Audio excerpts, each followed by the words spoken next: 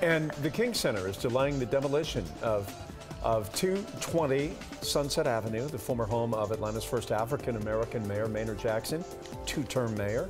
Some people in Vine City are against the plans to knock it down. Dr. Bernice King says she will work with community stakeholders, allowing them time to acquire and preserve that property. Jackson's former wife has been leading the charge to knock the home down, saying it's dilapidated and makes the community look bad.